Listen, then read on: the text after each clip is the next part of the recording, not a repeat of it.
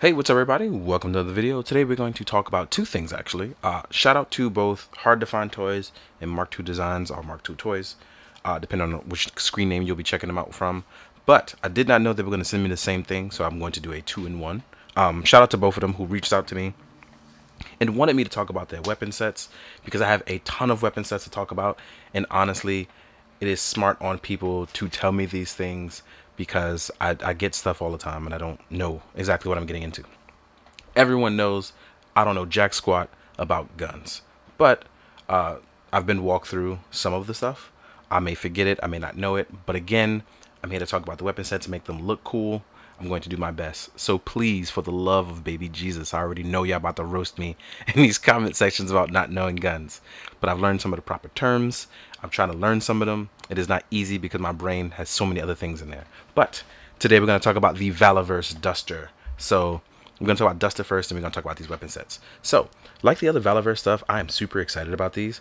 Like, these make me very, very happy because I've been having a good time complimenting these with my G.I. Joes, putting them as goons, having their own universe. Everyone knows I love that kind of stuff.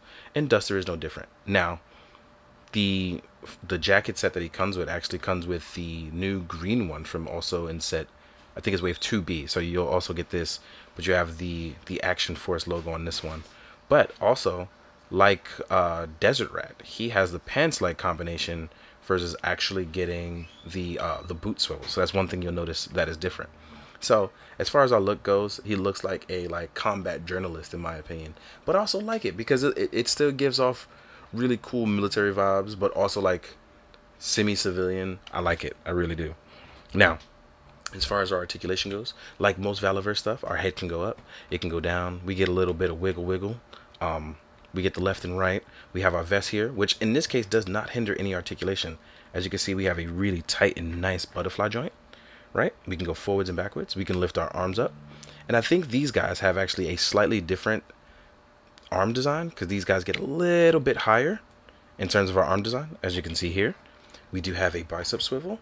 And I do love that seamless look of it because there are no pegs. So it's pinless. Wow, I forgot the word. And then our vest doesn't hinder too much of the articulation. As you can see here, we have a nice ab crunch. It won't go as deep simply because, you know, there's a vest there. So it's meant to just hinder that articulation. But I like how they circumvent it by cutting the joints in that way. As you can see, we can rotate around, right? We have a little bit of drop down. We can lift up and get those 90 degrees. We will lose boot swivel because of our pants leg. But again, being pinless allows it to still be double jointed and look good. And then we still have super generous ankle pivot.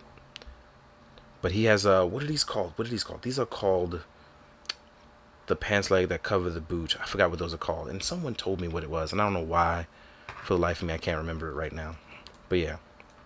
As you can see with this guy, he can actually butterfly joint over to his knife, which I like. I like the idea of that, right? He can actually reach for the knife with the hand and it doesn't look awkward, right? This is actually the wrong hand for it, but the point is he can reach in front of himself and grab it, and he can still also reach for his sidearm. These are really nice things to have to do. The loss of the boot cut is a little bit of a bummer, but because the line is modular, I'm pretty sure you can like work out new things, but this is a good look. I also want to talk about the fact that our magazines are removable as well as our combat knife. So that's a real nice touch on that. And then now what we're going to do is we're going to jump into our accessories. Maybe I can do this all in one shot without breaking, with the exception of these. I'm going to talk about those separately. Really crazy though. I don't know where this alternate sculpt comes from, but I just love the idea of like a maniac screaming at you with a cool like handlebar mustache. Something about this just screams really cool. The little added goatee is a plus as well, right? So I like the idea of that. It breathes something new and refreshing, right? We will also have our main weapon. I do not know what type of gun this is, but this looks very heavy and very cool. And it seems to have a grenade launcher attachment to it. Not sure if it can come off. No, it can't.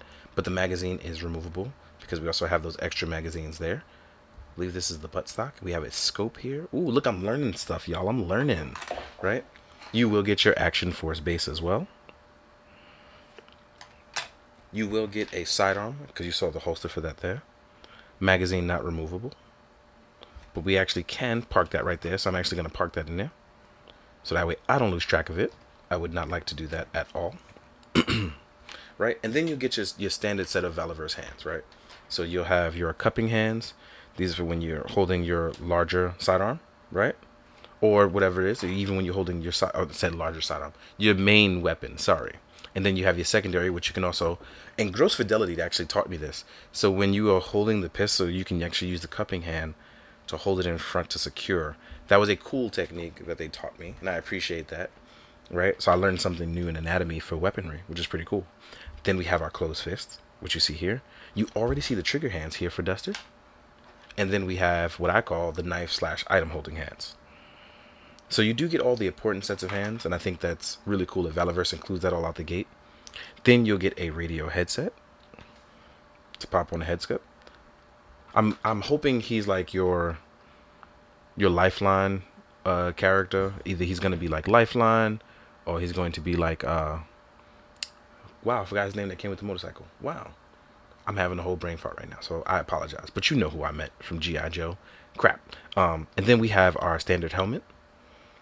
But the helmet still comes with the night scopes. You can attach it. It could be thermal or night scope, whatever it is you want to do. And you can either attach that going up or down. I'm going to attach it up right now so we can just see that. We can actually remove these as well too, because you can get the comms version, right? So with the comms, I'm going to gently tab those out. And I do believe you can tab this in right here. I want to make sure I get this right. Yep. So yeah. I'm pretty... Oh, I may have done it wrong. Sorry. Is it this way? Yeah, so it might be this way. But just in case, we have tabbing options there. So that's actually really cool as well. That covers all of our options in terms of him, right? So now what we are going to do is... Oh, I'm messing up my lights. So I'm testing out my ring lights for reviewing in the dark because I was getting all sorts of weird lighting at night. It just would not match up and it was killing me. But I'm trying this ring light at night and it's working out for me. I like this. So we're going to talk about set A very quickly. I know you can see the ring light all up in your rings, and we're going to open this up, right? We're going to open it up right here on camera and talk about it. Well, I need to pull it around so I can get the tab open, as you can hear.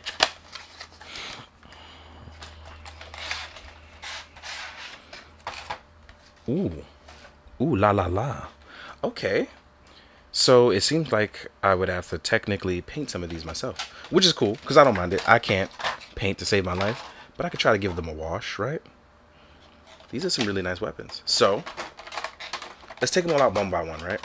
Here we have this would be a submachine gun, right?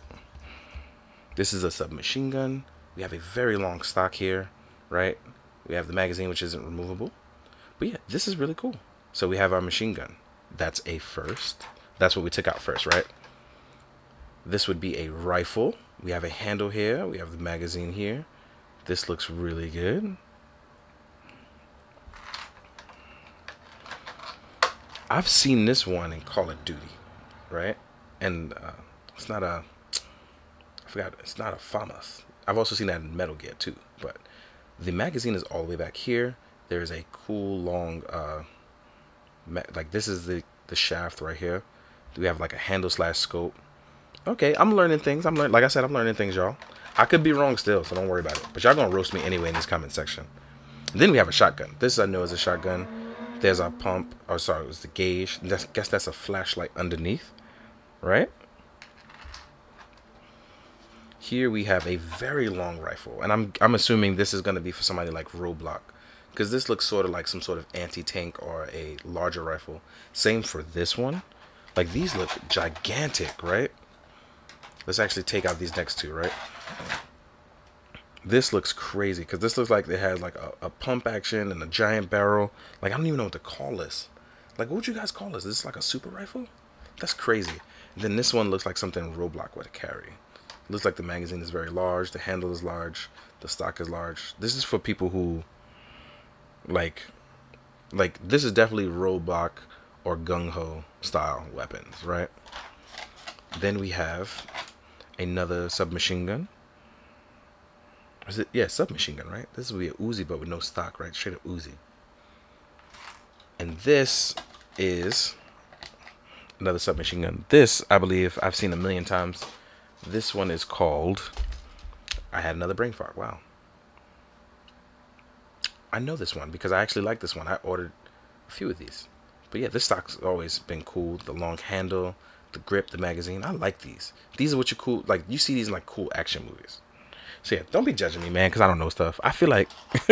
I feel like a crazy person doing this. But it's cool, though, to review it, though. I like talking about this kind of stuff. Because we're actually going to get into the size comparison after all this. So here's set B, right?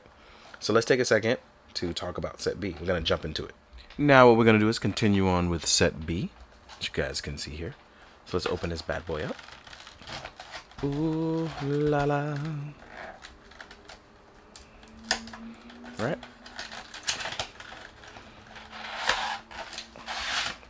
In set B, which I have upside down, so you'll have to excuse me as I knock over a bunch of other toys. Ooh, okay. Let's fix the focus. There we go. Okay, so we got... Wow, we have way more big guns. Again, I am not used to this. Let's clear out set A off to the side. And as I've noted, it looks like you're going to have to paint these yourself, which is cool. But yeah. So this looks like a rifle. Long magazine, long buttstock. So I'm assuming this is like something like an AK. Again, I don't know my guns, but I'm trying, right? We have this, I believe this is a, I don't know what kind of shotgun this is, but this looks crazy cool. It has a guard against holding it. This is going to be crazy. We have another submachine gun. This one is even smaller than the one before. This is really cool. Wow. This feels like, all right. So this one looks really cool because like this reminds me of like space age weaponry, but this is probably something based off something real, right? So this reminds me of like a cool laser sighted guided weapon. Looks like it has a little happy smiley face here on the side. Not sure if you guys can pick up on that, right? So let's see if I can zoom in. Like a jet set radio face. But this is the kind of weapon that feels like it has like a laser guided something. He has a nice scope here. This looks really crazy cool. Just something that's completely different. It definitely vibes amongst the like the G.I. Joe side of things, right? Here we have what I feel like could be possibly a super mini shotgun. Nah, this has to be like some rapid fire cool stuff, like a barrel like grenade launcher, right? But this looks like a cool gun too. Next up, this one has such a long barrel though. And see, I found the word now, barrel. So this one has a long barrel, long buttstock, long magazine. So this one probably I feel like something like this overheats very quickly. This is just me giving honest opinion on weaponry. I have no idea what I'm talking about, right? This one has a bayonet at the end. Wow. So this one has a bayonet at the end. This looks like a classic rifle. This looks like something that was used by the British, like a British weapon. That's like retired service weapon, right? This looks really cool too, though. This is crazy, like this triangular design with the bayonet knife on the end. Wow. Then last but not least, we have this bad boy, which looks like the same weapon without the bayonet, right? Actually, it just might be. No, different. Well, okay. So there's actually a different stock on it as well. So there's a different butt stock on it. So that's pretty cool. Like, you get variation with this kind of stuff. So this has been pretty cool. Like, I like this. I like doing stuff like this. I should do this more often. This is pretty fun to like be excited about things that I don't know about so I can try to learn about them. But I feel like there's so many guns. I feel like that's a lot for me to like play catch up on, right? Now, real quick, what we are going to do is I'm going to bring back Duster, right? I'm actually going to bring out one other figure as well. And the reason why I bring them out is because I want to see how the weapons look in a couple of their hands, right? Let's fix my focus. Focus, baby. There we go. Right? So then we're just going to test out a few weapons in their hands.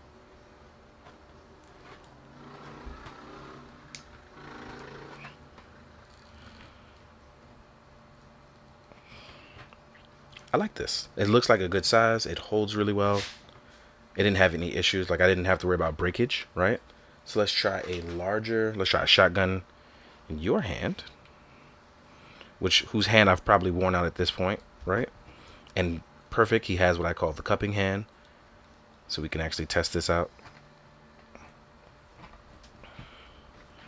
But as you can see, look at these guys. They look really good with their weaponry, right? So once I learn how to paint, should I ever learn how, I feel like this is excellent weaponry to have choices. Even if I didn't want to paint it, I feel like this is something I could still probably get away with by looking really cool, right? So this is actually one of those cool things where the options are pretty much limitless, especially because if you like coloring crazy colors on your stuff, this is a very nice option for you, right? Now, without further ado, I'm going to test it on I lost track for words just now. I'm going to test it out on one of the Joes. So here we are with my main man, Stalker. I say it with the A because of my accent. I'm from Brooklyn. My accent is from Brooklyn. If you don't get where that joke is from, you should probably go watch 40-year-old version. So yeah, here we are with a submachine gun in Stalker's hand. Now, I may have to wiggle for show. Right? So it looks like Stalker's hand needs to widen up just a bit for the submachine gun. So it may not be a perfect fit. But let's try another weapon just in case I'm tripping, right? No, it looks like it does fit. Yeah, it does. I just needed to widen out the hand just a little bit. And get that in there. So yeah, you see it does fit. So, and it does look good on him.